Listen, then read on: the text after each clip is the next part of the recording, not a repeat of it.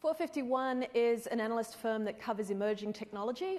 What that means is that as one of the founding employees, I've spent the last 11 years talking to startup companies and their founders and talking to the VCs that invest in them, the investment banks that sell them, and the incumbent vendors that buy them. And a couple of them didn't even get bought, but went on to become pretty big companies of their own. It is the most fun job in IT. We're hiring. Give me a call. As our name might suggest, we get a lot of our best ideas from science fiction. I read a really good definition of the difference between science fiction and fantasy yesterday. It said that science fiction is about our obsession with tools, and fantasy is about our obsession with symbols. And what really caught my imagination about that is that software is both a tool and a symbol. And so creating and using software is manipulating tools and telling stories. It's making and it's storytelling, and as such, it's a combination of two of the most fundamental human activities. If you haven't already read Henry Petrosky's book, To Engineer is Human, I want you to get up right now, walk outside and buy it. Good, okay, you can stay. Vernor Vinge, in his book, Deepness in the Sky, has a far future spaceman digging into the fundamentals of the software infrastructure on his far future spaceship. And he notices that the system clock starts just shortly after human beings first walked on the satellite of their planet. And you realize that what he's looking at is Unix. And when I read that, I became a folk historian of software infrastructure. And today I want to talk to you about our folk heroes. I want to give them some shout-outs. If you recognize one of the faces I'm about to show you, please yell out their name. Let's celebrate them. Your fabulous prize for recognizing these people is to bask in the warm glow of basic human decency. The dashingly handsome James Gosling was looking out the window of his office on Sand Hill Road in 1993, and he said to himself, as dashingly handsome software geniuses do, the syntax of C and C++ is awesome, but that shit doesn't port. What's needed is software that will run on what's going to be a proliferation of non-x86, non-Windows devices that I foresee coming out of the sky here on Sand Hill Road. I shall call this language Oak. Trademark disputes meant that he called it Java. It was originally intended for your internet toasters, which, like your jetpacks, are held up in shipping. It was later conceived as a way of putting applets on desktops inside these sandboxy virtual machines and routing around the deficiencies of Windows that way. How did it end up on servers? Well, the answer is it ended up on servers just in time. A bunch of other software geniuses addressed the fundamental deficiency of Java, which was that when you write something portably, it's slow. They created the just-in-time compilers, which compiled only the code that was going to be needed by the application right at that minute.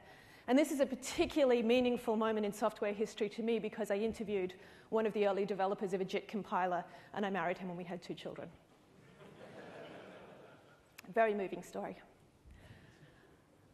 The JITs made possible the release of J2EE, Java 2 Enterprise Edition, and in doing so, it created a Cambrian explosion of these amazing pieces of software, the early web application servers. I still love the names of them: Bluestone, Cold Fusion, and Hydra, iPlanet, Jetty, Kiva, NetDynamics, Silverstream. And the market killed all of them dead, except for WebLogic, WebSphere, and the open source Geronimo, JBoss, and Jonas. But it was an amazing time because business had finally copped onto the commercial potential of the web. And a whole bunch of my generation spent years of their life building the first web server farms. It was our Normandy. We crawled around cabling and recabling these monster systems together. It was incredibly painful, and there had to be a better way of doing it. Shout out. The dashingly handsome Mark Andreessen. He started a company that you punk kids have never heard of called Netscape. This is why you've never heard of it. This is the dashingly handsome Paul Maritz, who cut off Netscape's air supply, promised to do it and promptly did it. Leaving poor old Mark out of a job, Mark started the incredibly presciently named LoudCloud. Now, LoudCloud was an application service provider, an ASP, and it didn't work. It was outsourced IT systems management, and he sold off the not very interesting hosted bit to EDS. so that he could focus on what to him was the really interesting bit. Now, the words of advice for young people that Mark is going to teach you are be lazy. He thought that the interesting bit that he built for LoudCloud was the underlying framework for, instead of having to write scripts for every configuration issue that came up, he would build this framework so that those scripts could be automated. He basically invented provisioning automation as a discipline, as we know. Opsware went on to become a fabulous company. Blade Logic came from slightly different origins. Vijay and Dev had also gone through Normandy, cable and recabling web servers. And what they did was they bought a San Mateo-based company called Network Shell, which was basically a bash shell for Windows. So their idea was to bring the enormous power of Unix tools to the insane headaches of running Windows land. So again, make it portable, be lazy. These were very successfully learned lessons by the automation guys, and that's basically why we have a modern operations profession. We'll take a left turn and talk about this guy, who is the dashingly handsome... Nobody? Mendel Rosenblum. He solved an argument that had been raging for, no lie, 40 years. In the 60s, IBM invented virtualization. In the 70s, two computer science professors, Popek and Goldberg, came along and wrote an incredibly influential paper in which they divided microprocessor instruction sets into sensitive and privileged instructions. And if you had sensitive instructions that weren't also privileged, if they changed their behavior based on the state of the underlying architecture but couldn't control the underlying state of that architecture, you couldn't virtualize. 8086 came along in 1978. It had 18 sensitive but not privileged instructions. Everybody threw their hands up in the air for 20 years and said, can't virtualize x86. Wrong. What Mendel did, and why his name will live in glory forever, except apparently with you lot, is he realized that the number of conditions under which those sensitive instructions would execute was finite. And that meant you could build a software workaround. And it was onerous. It took a 40% performance hit in the first iterations. But VMware was the first to virtualize x86. And the first I heard of it was in '99, when all of my kernel coder friends started using this emulation to run their code sandboxed, so that when the system, when their code came down, it didn't bring the whole system down with it again. Write it to be portable, plan for portability, and be lazy. So VMware built a billion-dollar business on top of that, and then this guy came along. He is the dashingly handsome Werner Herzog. And in between making films with Klaus Kinski and influential documentaries, he finds time to run Amazon Web Services. Amazon made a lot of our...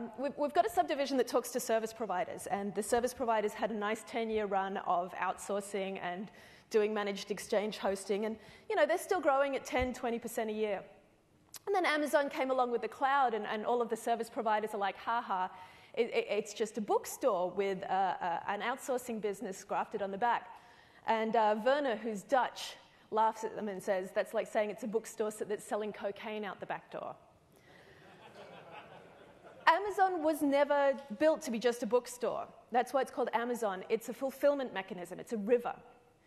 And what Amazon Web Services does, what the combination of automation in the Opsware style and virtualization in the VMware style has enabled Amazon to do, is to become a river not just of atoms, but of bits. And in mid-2007, traffic to Amazon's bit fulfillment websites exceeded traffic to Amazon's atom fulfillment websites. And we're going to look back on this as a really significant moment in the history of software infrastructure. I think we already do. So when I first got to San Francisco, you might be able to tell from my accent, I'm not from around here. When I first got to San Francisco, all my friends who did startups would raise their Series A, and then they'd run out and buy a Sun E10K. Do you remember them? They were awesome. Very cool, like a TARDIS, blue lights humming. 5 years later, they would raise their first round, and they'd blow it all on a contract with 365 Main. These days, my friends who start startups, they skip the Series A. They go straight to revenue-generating activities. Bessemer Ventures and Sierra Ventures will not invest in you if you have infrastructure on site. Don't ask. They assume that you're running everything up in the cloud. And that's caused a big crisis in the VC industry, which is great for me because, as an analyst, crisis is opportunity.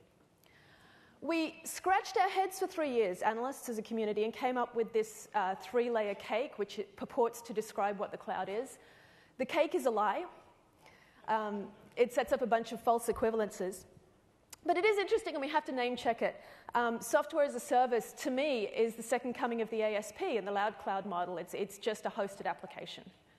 Infrastructure as a service, obviously a lot more interesting. This is what AWS pioneered with its combination of automation and virtualization, and a whole bunch of stuff that you can't actually do on premise, like creating the illusion of infinite capacity through scaling.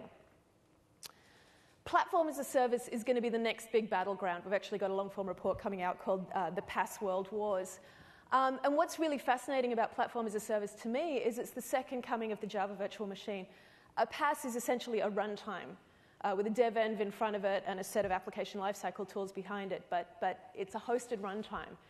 And that's wonderful to me because I still do harbor these nostalgic memories of the Cambrian explosion of the first runtimes.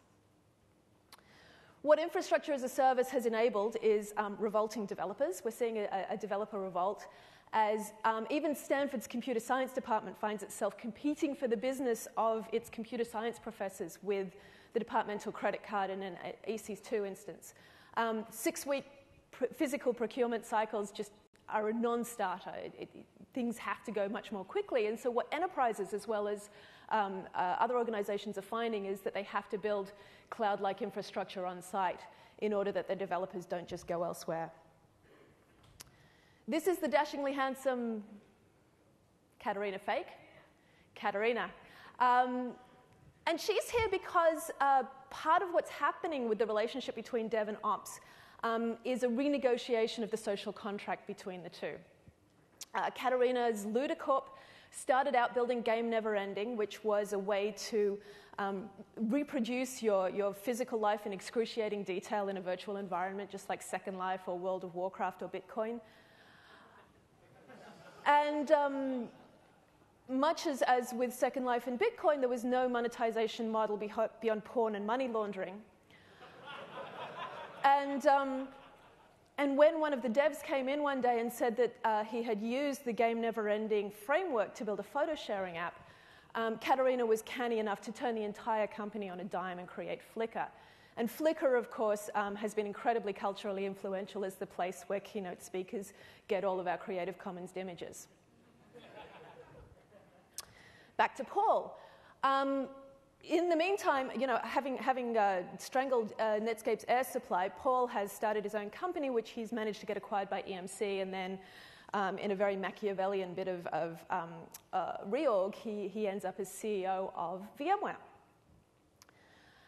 And VMware is under enormous pressure. Its wonderful, market-leading early hypervisor now faces competition on all fronts from both open source and from Microsoft, which is its most critical platform partner. So VMware is being forced to climb the stack. And here is how Paul Maritz sees VMware's future. He sees leveraging platform dominance around ESX and vSphere into a new developer environment around Cloud Foundry.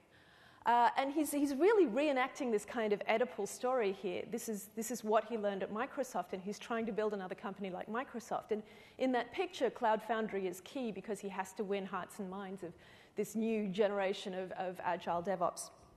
Here's how I see VMware's future. I actually think that one of the fascinating things about Cloud Foundry is that it's all open source, top to bottom, and it actually bypasses the old proprietary model of VMware.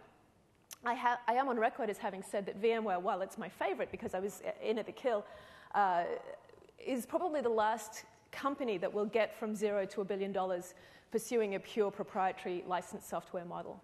The future of infrastructure goes beyond proprietary software. It goes beyond Windows itself, where we're already on the brink of a post-Windows world.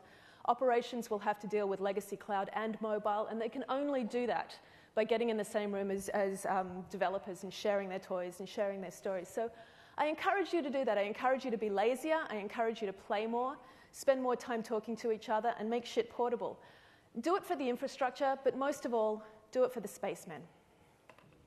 Thank you very much.